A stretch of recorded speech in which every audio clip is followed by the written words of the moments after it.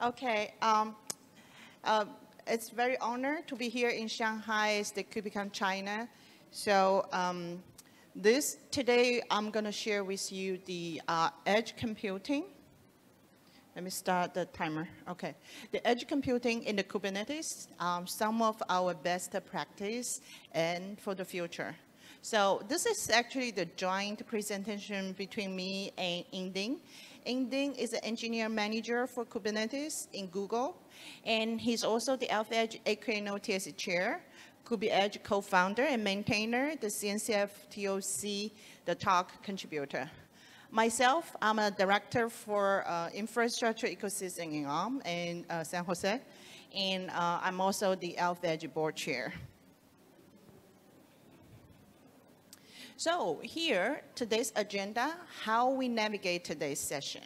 First, I would like to give an introduction to the edge computing, and then I will talk about the need for Kubernetes in edge computing, and also will share some of the very practical, the real-world best practice for implementing edge in the Kubernetes. Then I would like to discuss with you of some of the future changes and considerations. Here, let me introduce how we understand edge computing. You can see here the need for Kubernetes in edge computing, the best practice for implementation, the edge in the Kubernetes. So do you know what's the edge? Where's the edge? Because a lot of people think the edge is just your phone or your home gateway. Here, the definition of edge is wherever the source of the data to the destination of the data, anywhere in between, we can call it edge. Think about that. That's why our edge can be located all the way to your phone, your home gateway, a server in your IT server room in the building, in the enterprise, and also the edge cloud server, or even in some regional data centers. Yeah, they are all, we can all call them edge, depends where they are located.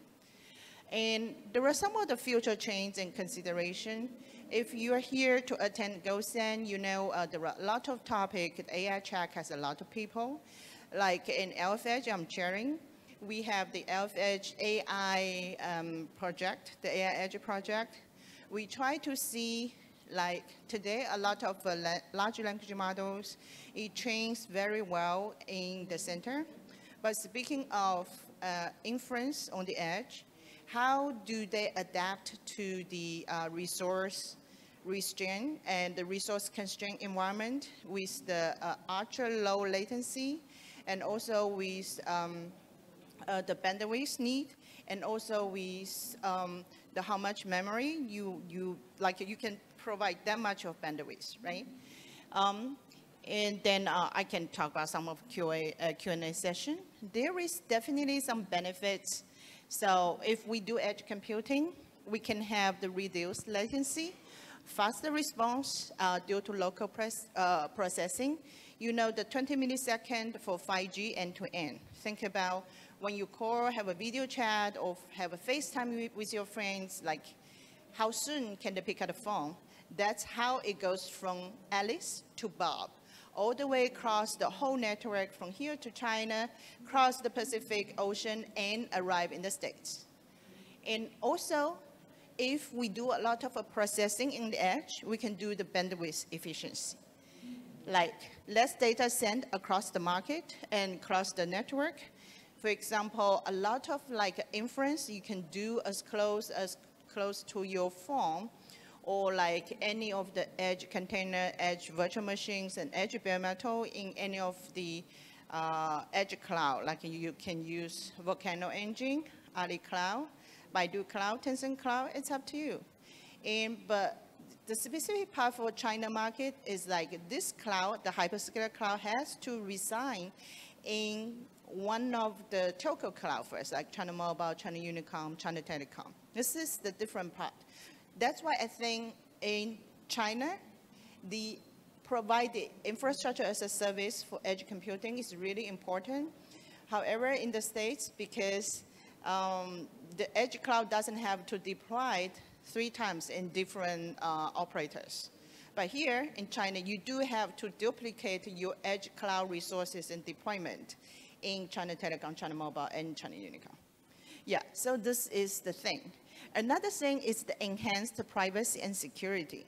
We also see some of the change. Some people, I just have at the lunch table we discussed, like some people wanting to have called iMac. You can even put all your AI large language model in the Apple box at your home. You can already build a large language model, or we call small large language model, at your house. You can keep all the privacy in your house or close or very close to where you are. Then you can be free. Like at my home in the States, I have 4 cameras at my house.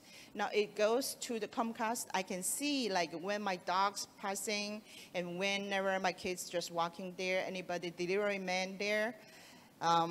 But sometimes I worry about the privacy.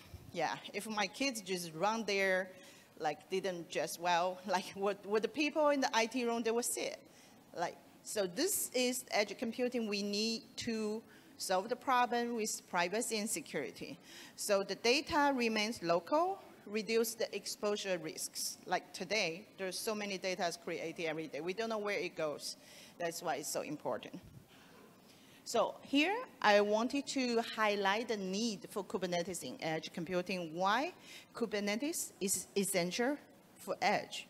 So if you go to the repos in the Kubernetes or in CNCF, you can see a lot of Kubi Edge, OpenYard, or K3s mini Kubernetes. There are so many distros.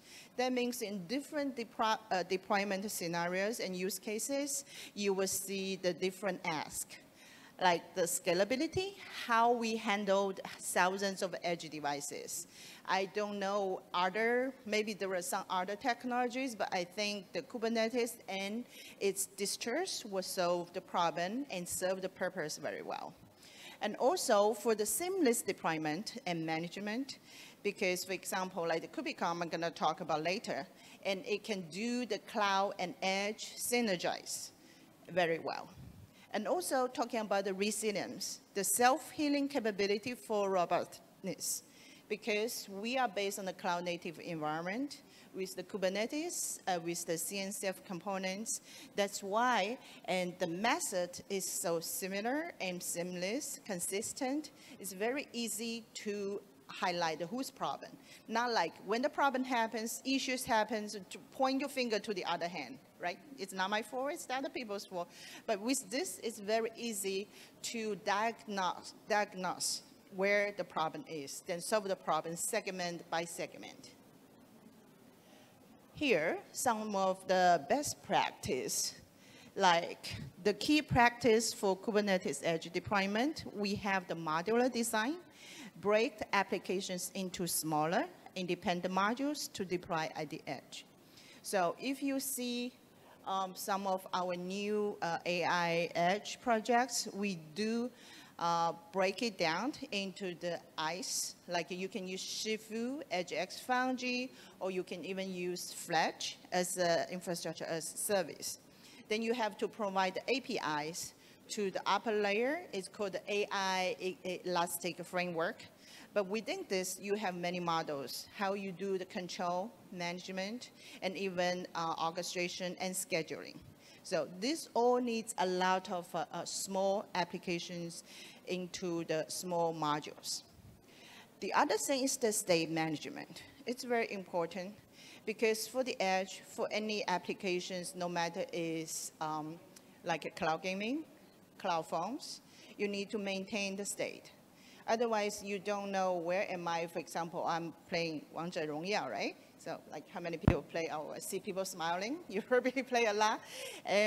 So if you are in the middle of something and playing, if our edge use cases or edge deployment, like stop your service, like you're losing your game, this is not the best experience. So we have to design the stateless application or synchronized state to avoid this data inconsistency. This is very important for a lot of games fans. And we do, like Elf Edge, publish cloud gaming white paper I think the work was led by Ysemi, Genymotion, you guys play games, you know Genymotion, and Tencent, a lot of contribution from the China community. Very good. Here, I would like to share another best practice, like how we refine the Kubernetes edge deployment. So the optimization, we wanted to ensure minimum and efficient data transfer. For example, a lot of times you have the data transfer, but you don't have the layered transfer, and you just transfer everything across the network. It's not worthy, because some of the information is not critical. You can put the data in layered, and put a different layer of data into object storage, right? You only transfer the key data. For example, there will be a sliding window for the car. Oops, sorry. Did I just accidentally click something? Okay, sorry. Like we have a Kuiper in Alphedge. We just have the slicing window like 10 minutes. If any car accident happened, we only grab the data 10 minutes before the accident happens. This is called 10 minutes sliding window. That's why, because there are so many sensors in the car, you can't like collect and stop them everywhere. I know even some of the sensors, the memories in the car, you can store all the way to 1 gig, but like you can't just store all the data for the whole day, right? Even you have the best and the biggest data center, you can't do that. You have to find a way to how to ensure the minimum and efficient transfer for the data. And security, this, I couldn't emphasize this more. We have some security experts sitting on the corner. Hello, from SUSE. Yeah, we do use SUSE a lot here. The secure device identity, I think they talk about zero trust this morning at their keynote. And also use the end-to-end encryptions. I think this is very important for edge computing because a lot of applications like retail, and it runs on the, like a lot of personal images and some user-related things and going through the edge computing and the networks. And we wanted to apply the regular patch management, like over the air. For example, like a lighting as a service. Here, this is Luminaire, right? Oh, it's shaking, is it earthquake something? There were like 4 to 5 sensors inside. Then you think about how we do the patch. We tilt it down? No, we do over the air. So we want everything is over the air, not like you have to break the power system and do it again. So this is what I mean for apply the regular patches management. Here we go. So the next best practice I want to share is elevating the Kubernetes edge deployment. So resource management. I used to work in a product called Resource Manager for a couple years, quite a long time for me. Yeah. The resource management has to optimize for CPU, memory, and storage. Because like at the lunch table, I talk about acceleration. A lot of times you wanted to offload your workloads, no matter it's like from DBDK or from the DPI or from any like over the PCIe things, like you wanted them not running on your main CPU, but you can offload it to DPU, and then how much memory you wanted to understand. And also logging and monitoring. I think everybody used the logging. I'm not sure about the monitoring. So implement, centralize the logging and the real-time monitoring for the quick issue detection and resolution. We do have a use case. Some member company of Alphedge, they do the PCB board detection. Because they have all the logging use some AI algorithm that can find out, oh, what the problem may be. And this logging sounds like a really, am I blocking you? Yeah, sorry. Yeah. So you maybe found like some of the log really abnormal. It shouldn't be like that.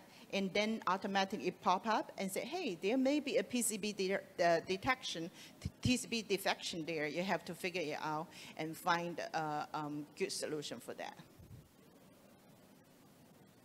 Okay, let's come to a real, very concrete example here. This is the LF Edge catalog. What does it mean? So many people, you have cars, right? When you go to a Ford store, you want to buy a car, what do you want to do? You want to try? Do you want to try for like 20 minutes, just drive around in the very busy Shanghai center? Or you want to say, oh, can I drive for 2 days? I get used to how the car runs. I know how it works. This is the idea. We have this LF Edge catalog. You can have a robust solution for managing LF Edge applications. So through this, you can really try how it works. Here on the left-hand side is the Edge Gateway node. It includes Smarter. Smarter is open source component. Smarter Edge Agent with going through the CNI or DNS device manager on the top. But here, you can see a lot of parse audio and machine learning applications like Ambient and the front bit, machine learning applications like video and supporting X264, 265, FFmpeg, AV1, all of this, and also the GStreamer. So, and then it goes through a smarter cloud services through the edge control plan and the edge data plan. So we use AWS EC2 instances, but here if you want to use Ali Cloud or the others, we use the K3S clusters. And we have a rancher people sitting here. And through the front bit and InfluxDB, and finally send your data through the Grafana. So the Grafana will do some of the monitoring and showcase how much power you're using, like what's the CPU usage and memory usage, etc. So in this case, our value of this catalog is to drive forward the evolution of edge computing. And it's very essential as IoT for smart cities, emerging technologies grow in importance like autonomous driving, etc. And also the target audience, we want to target for the developers, IT professors, and individuals intrigued by edge computing. So the LF Edge catalog is basically a gateway to explore and experiment. Like you have 2 days, you're driving the car, and you know everything, well, not really everything, but you got a chance to touch every aspect of that.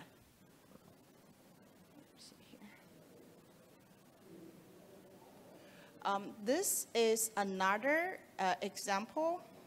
I see some of the Kubernetes maintainers are here and KubeEdge maintainers here. This is actually a real case. It happens in the highway ETC system. Who knows what ETC stands for? It stands for electronic toll collector system. So like every day you drive through the highway, you have to pay. And here you have the on-premium toll system on the top, and then the provincial highway network O&M centers on the top. But here, when you go through this toll gate, you can see, and we have the toll collection, we have the ETC gate, either on x86, IPC, or the ARM CAN server, or then we put the video and the vehicle cooperative edge here. And then you use the Kubernetes and KubeEdge to connect the edge to the cloud. At the central cloud, you can have some vehicle infra cooperative, and with the video cloud to see like what kind of, like you can identify like what card, your place number, and is this car like a violate anything, but you collect the, all the tolling information to the provincial highway network OEM center. OEM center probably just for the OEM, but sometimes it also involved in the charging system. So here, the benefits for this, we have more than 50K plus edge nodes. It's moderated by KubeEdge. And there are 500K plus containers in total. 300 million data records per day. This is a lot of data.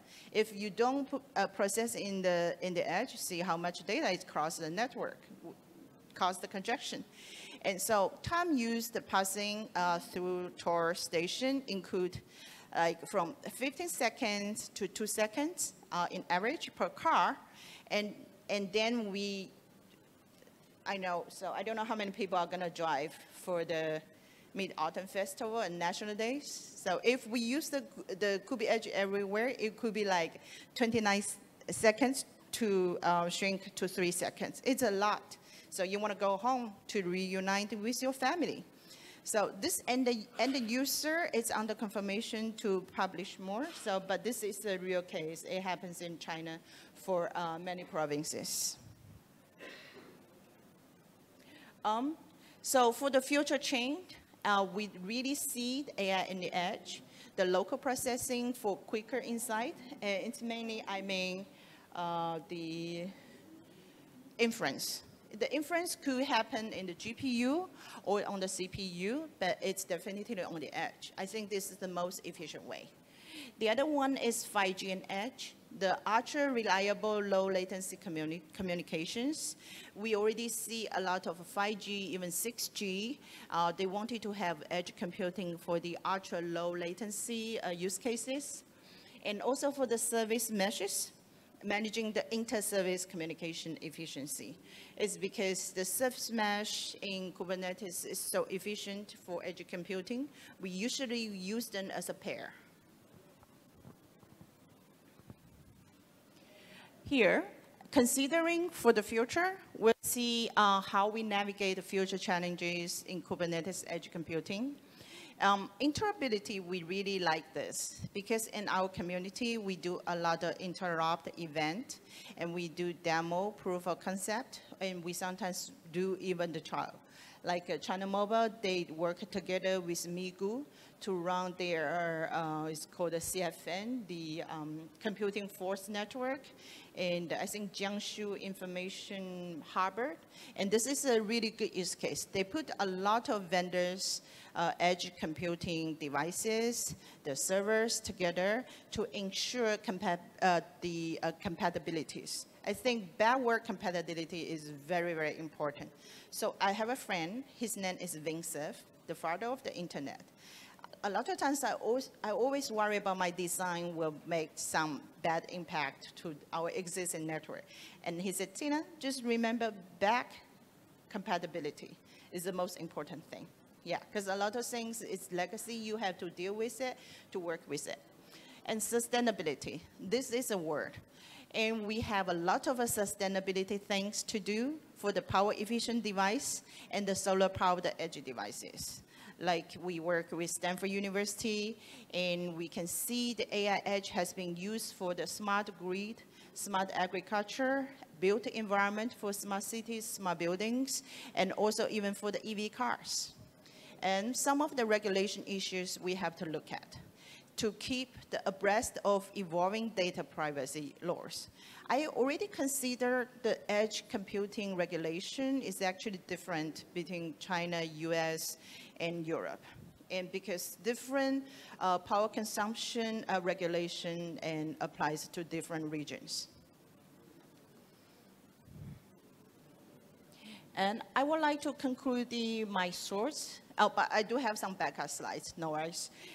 The bringing it all together, the Kubernetes and edge computing together, drive the next wave of cloud-native innovation. We really think that. Because you've already noticed the presentation is from the edge to the cloud. And also by integrating the best practice, so I really know the edge computing is a very fragmented market. And it's kind of niche market, but there's a lot of opportunities there. And we can ensure a smooth, scalable, and secure edge infrastructure. And here is my email, and Inding's email and LinkedIn. Yeah, you can take picture. Feel free to connect with us. I have some reference of my personal website and alphedge.org. And Inding can answer any questions for Project Equino under AlphaEdge umbrella. AlphaEdge has like 13 or 14 projects currently are very active. Equino is one of them for the, for the last stop of deployment, integrating all the edge computing technologies. Okay, so I want to invite you. The future is building on ARM for the you can visit us to work with us November 27, 29, and December 1st in Shenzhen, Beijing, Shanghai. Come and talk to us. We have the booth number here. And you can also scan the community WeChat official account here. And there were like, how many? I'm counting, like in English, a lot. Millions, thousands, millions of, yeah, even more developers together at the ARM platform.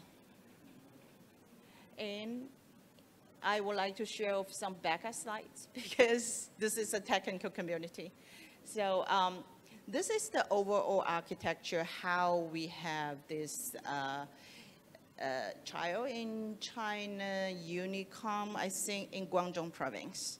So we consider some basic requirements for smart cities, and we use K3S, thank you, Susan, and the EdgeFast, and PASEC, which is a security mechanism, and Triton is an AI open source module. So we integrate them to carry on the Sonic Gateway device. You can see the Sonic Gateway.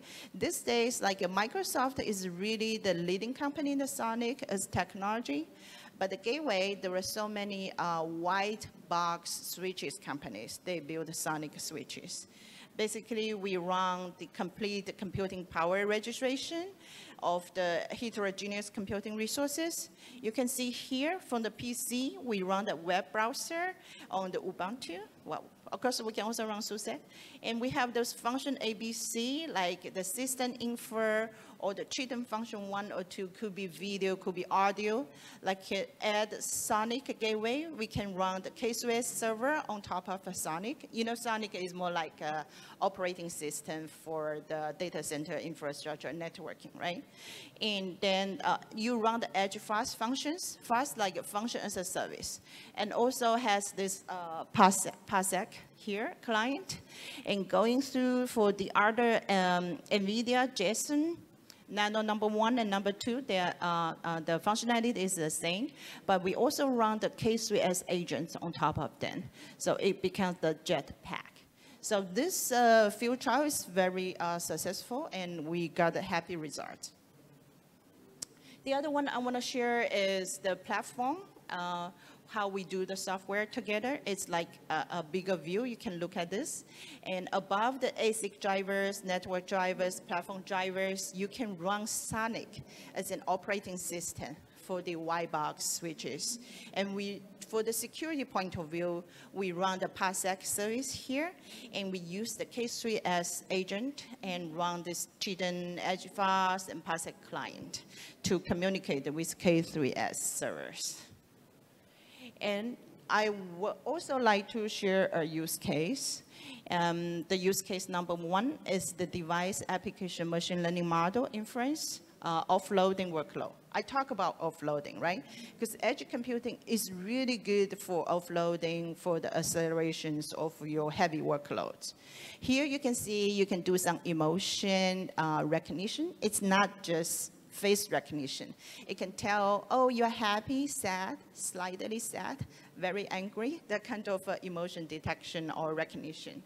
Here, you will use a camera app, could be your iPhone, Android phone, and then it convert to the pixel array going through the devices. On the left-hand side, this edge computing device could do the image process and image resize and convey the images to this pixel array.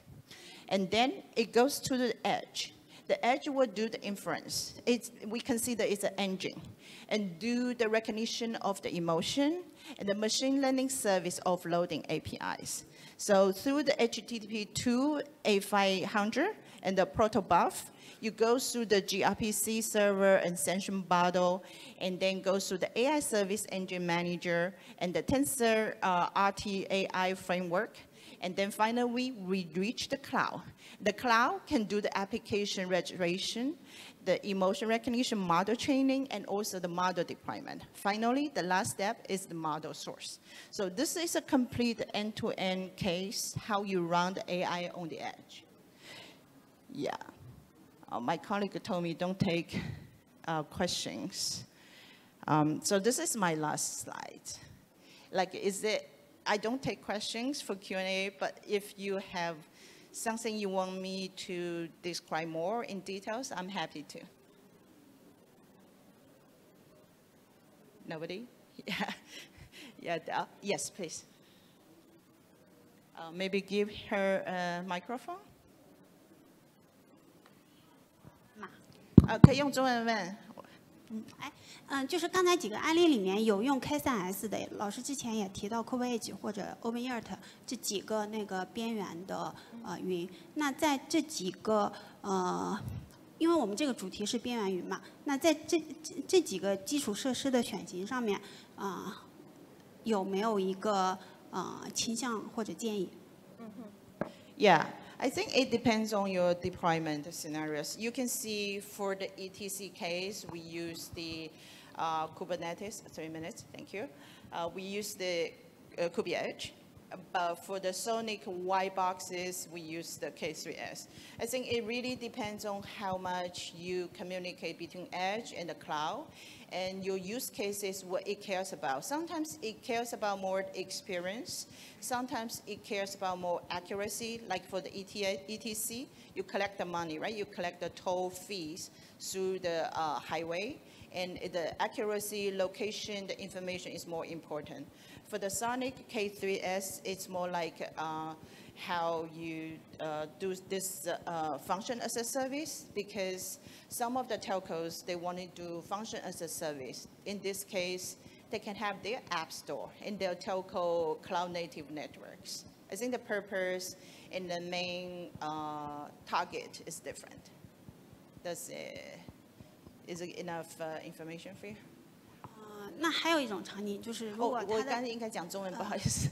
好 ，Go ahead. Yeah. 大概理解老师意思是说时延啊、敏感这些那还有一种场景是说，我边缘如果就没有那么多设备，不需要管理几千台或者它是一个相对小规模的，那一定要用云的基础设施嘛？就一定要用 K8S 嘛？这就是为什么我用中文讲，这就是为什么我们有时候没有用K8S， 我们用的是 Kubernetes 的 distro， 比如说 K3S 啊，或者 Mini Kubernetes 啊、Q8S 啊，这些都是可以用的，所以不一定，就是取决于你的场景有多大，你是不是需要所有的数据都上云收集，对。甚至说容器是不是必须呢？我们部署的场景有 virtualization， 有像我们部署 cloud 云游戏的时候，有些方案是基于虚拟化的，有些方案是基于容器的，就是取决于你的客户或者是你那个云的部门他们的 TCO 是最重要的一个点，就是说 TCO， 比如说他用一些板卡的一些交换机啊，能不能完成这个同样的服务器它能够达到的效果，但是呢，那些板卡的交换机它又不能做到云原生，所以它是有一个我们现在用什么，基于我们现在的条件保证 TCO， 然后我们将来的未来的发展肯定是要是基于云原生的嘛，所以它会做一个取舍，做一个一步一步的一个 transition migration。Is it time up? Am I time up?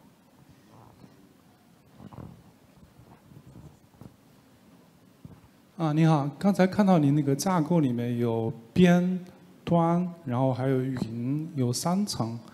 然后那个业务里面，就是什么样的业务会放在边进行计算，什么业务放在端，什么样的业务放在云，或者说有没有一个指标，然后能把业务通过这个指标精准的调度到这3个类型当中的某一个？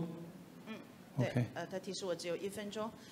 那么像比如说这个例子，它是同一个业务，只不过呢，他把这个业务拆分成不同的段，然后这个业务，比如说它是在边缘做 inference， 但是它的训练是在那个云上面做的，就是说，比如说训练它需要很多算力，它在云上做，但是它很多靠近边缘的像推理啊这种东西是完全可以在边缘上做，所以是同一个业务的拆分，而不是说什么业务用在云，什么业务用在边。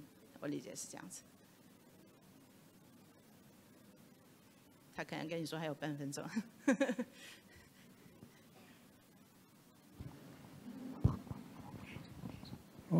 你好，其实就是说我们在这个业务肯定是要分不同的 task， 或者说是其他更细分的一些维度。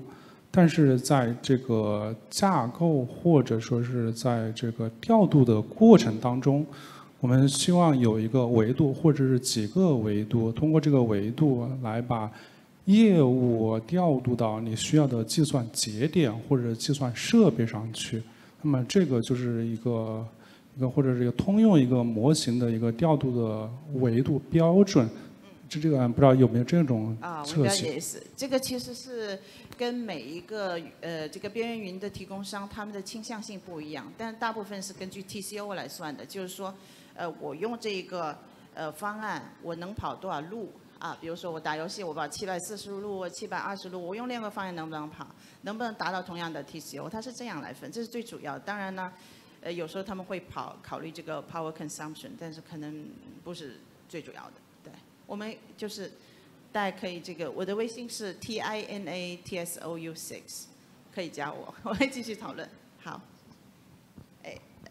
对，女士说已经到时间了，她要赶我下来了。好，it's very honor to discuss in so much details with everybody. I wish you have the best Mid-Autumn Festival and National Holidays vacations. 祝大家双节快乐，谢谢。